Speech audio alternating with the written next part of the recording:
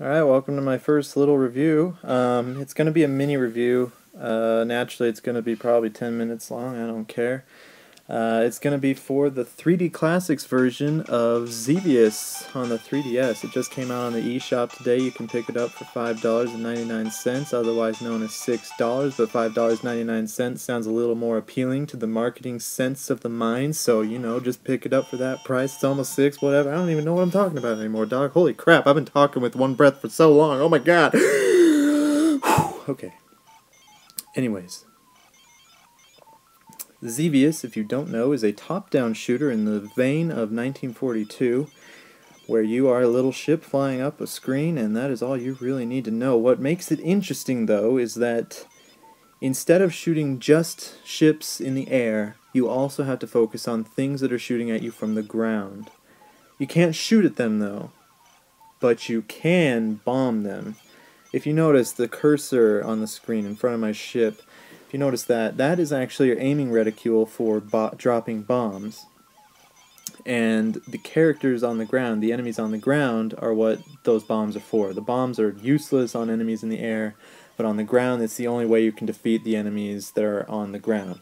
Naturally, that would mean that your regular fire shot thing doesn't work on enemies on the ground, it only works on things in the air. That would be a very correct assumption. Good job. And now, sorry, I'm new to this. Okay, so, what's cool about the game, what's cool about the 3D effect is that it's actually more than just an aesthetic thing. With 3D Classics Excitebike, the 3D was there just for fun. I mean, it's just for funsies. Like, oh, look at that! You can see the depth of view. I mean, you can see it changing. It's really high, but it didn't really help you in the game at all. In Xevious, that's different though. The 3D helps immensely.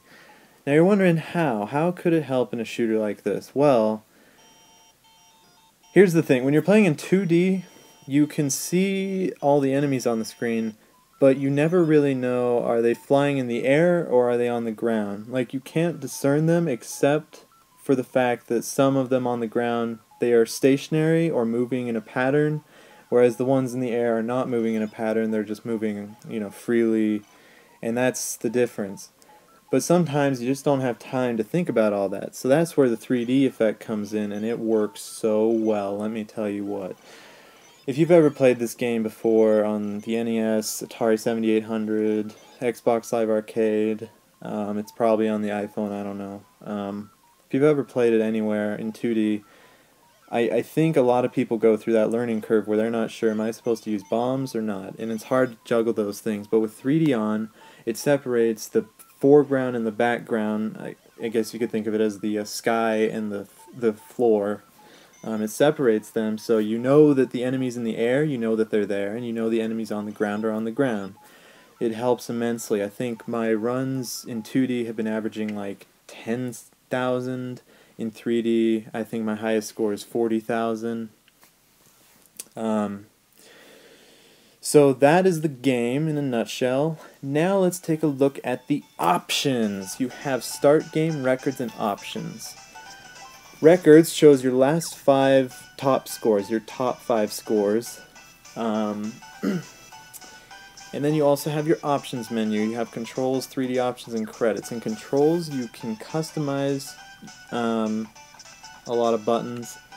You only need 2 buttons though, Zapper and Blaster. Zapper is the gun, you know, that gun that shoots, and then the Blaster is the bomb, I think. Right here you can, in 3D options, you can change the intensity of the 3D effect. You can't see it in 3D right now, but you can see the trick they use. They separate the bottom screen and the top screen more and more, and that gives the illusion that the 3D is a little, that gives the illusion that things in the background are much further down and the things in the foreground are much further up. And speaking of that, if you want a game with good pop-out effect on the 3DS, this is it. Definitely try it out if you want that.